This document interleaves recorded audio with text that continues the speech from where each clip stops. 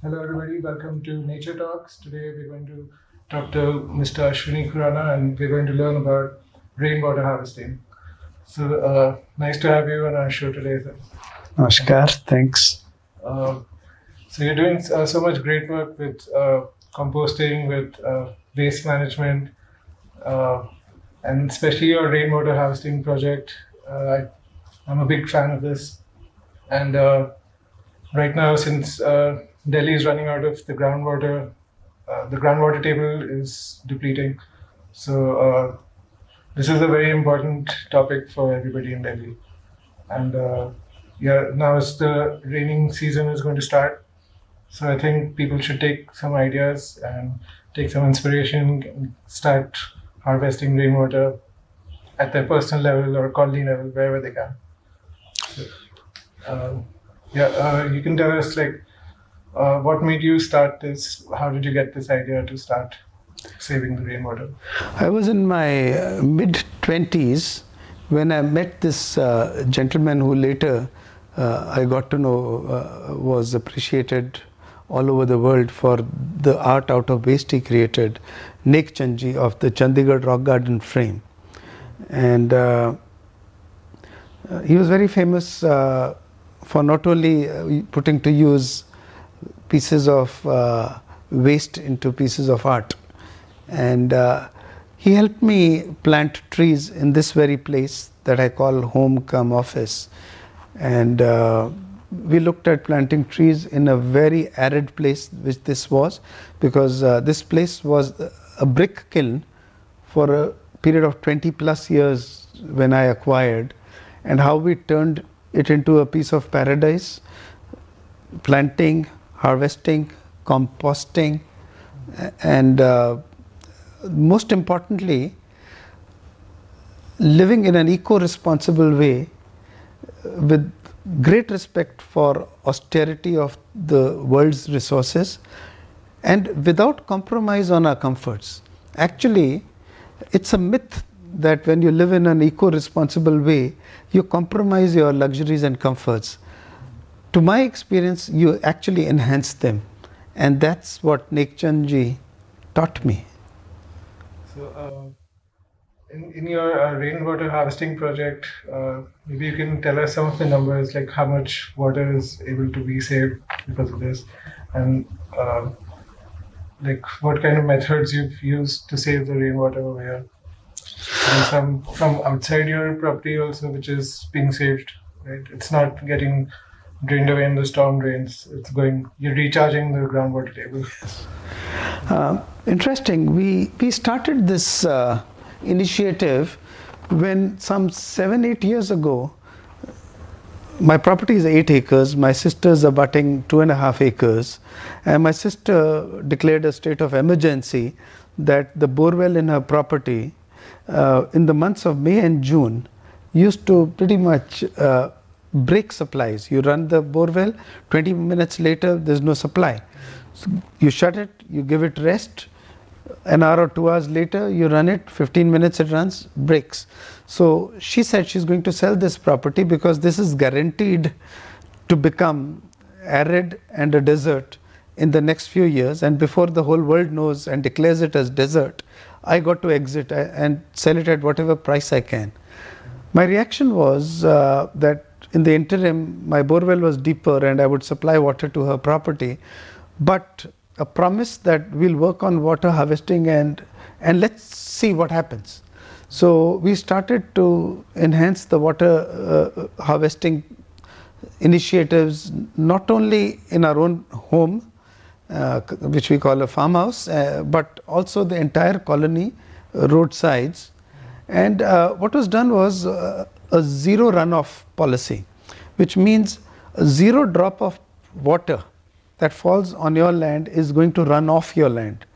Run-in is permitted and encouraged, but runoff is not permissible.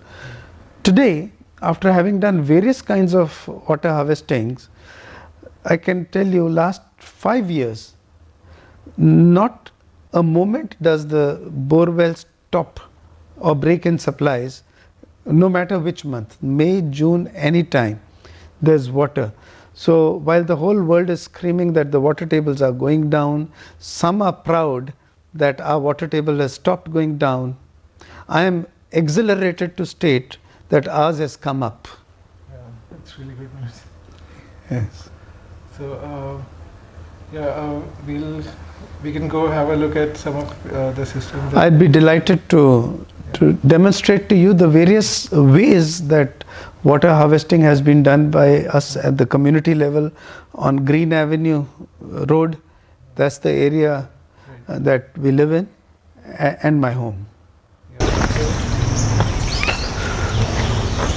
So we are standing in this little piece of forest, and the rainwater that falls in this forest and in the abutting colony roads all flows inside into these two water harvesting bore wells.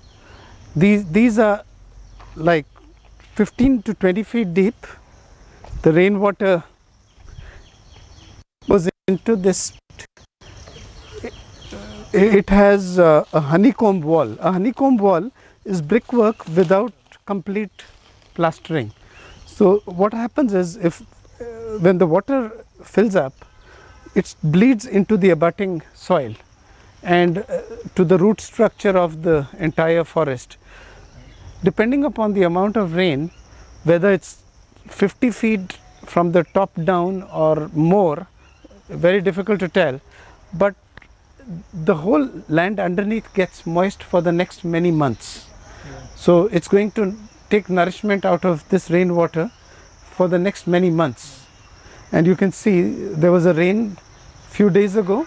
The water is still stagnating at the bottom. It's recharging the groundwater table also. Yes, yes. See, Delhi, actually the entire country, I'd say every 1,000 square yards has an abandoned dry bore well, from where we used to take out water once upon a time, but water tables fell, so those ran dry. Now, those bore wells are a great opportunity to pay back to Mother Earth by channelizing the rainwater in that area through proper drainage systems. This water would go into the earth, and that's exactly what we're doing. Most of the harvestings we're doing is abandoned dry bore wells. There's a particular one which is an open bore well, 120 feet deep, 11 feet dia. Millions of liters of water goes into that well on a single good rainy day. We'll have a look at that. So this is a 30 feet deep water harvesting well. We couldn't go deeper because there's rock underneath, but we dissipate water into the soil. Yeah, there's so many colonies. Majority of Delhi is not harvesting the rainwater. It just goes in the storm drains and into the river, and none of it is going back into the ground. That's a sad tragedy of our times. This entire colony roadside used to be under 2 feet of water whenever it rained, and now we have this underground rainwater drainage system. You can see the grills all along the road, and the road level is higher than the sides, so the rainwater runs off to the side and down the whole system. It goes into an open well where harvesting is happening.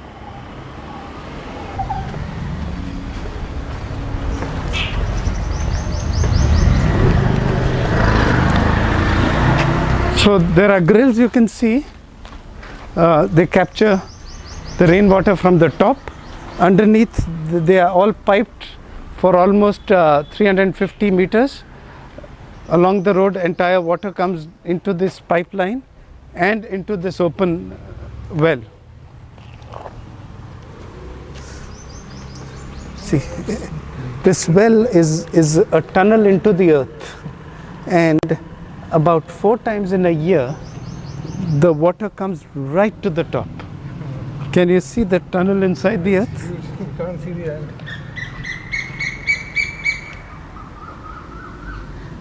But if you concentrate, what you'll see is the soil underneath is wet.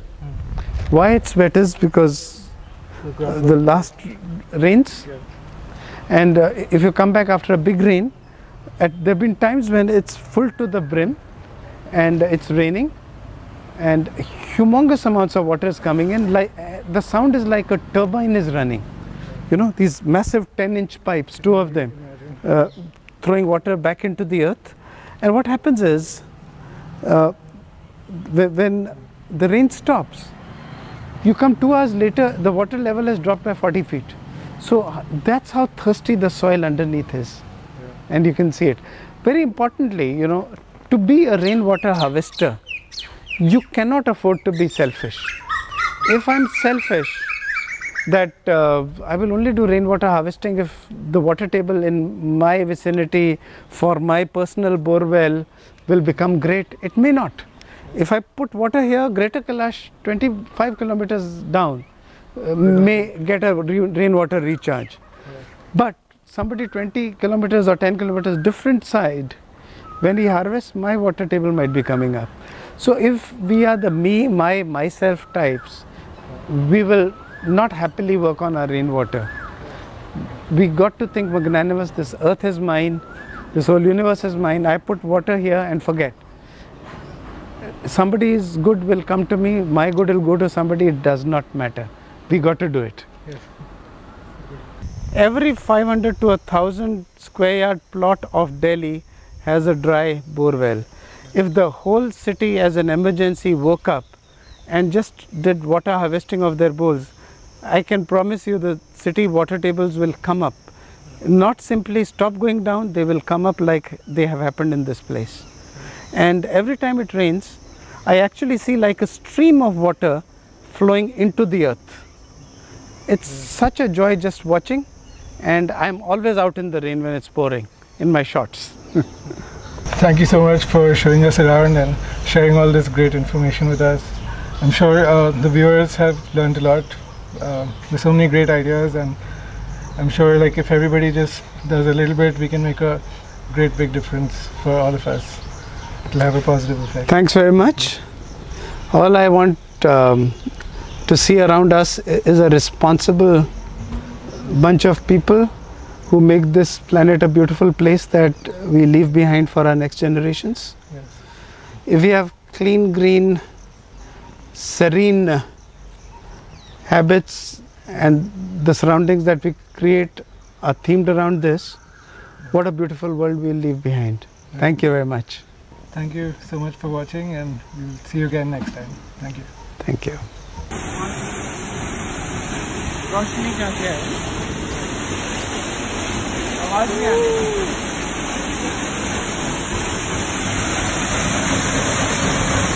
Please see the water going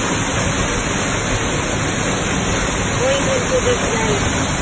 You can't see the bottom of the well, but you can hear the noise and the